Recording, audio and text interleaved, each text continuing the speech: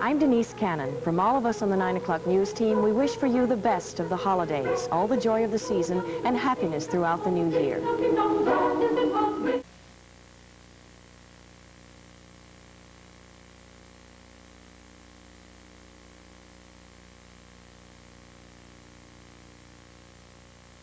Newsbreak is brought to you by American Family Insurance. All the family protection under one roof.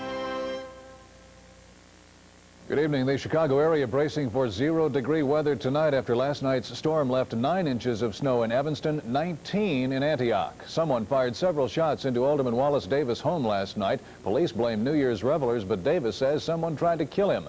Authorities raid bookie joints in suburban Riverside and Mount Prospect. They arrest 3 people and seized over $1 million in bet slips. We'll have details tonight on the 9 o'clock news.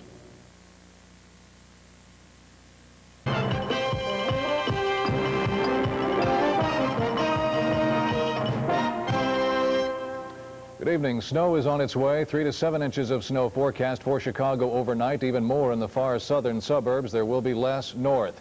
National unemployment increased 0.1% in December. The Illinois jobless level jumped 0.4%. A pay raise for state officials is approved in Springfield but challenged in court. We'll have a live report on tonight's gang task force meeting in Pilsen. All coming up on the 9 o'clock news.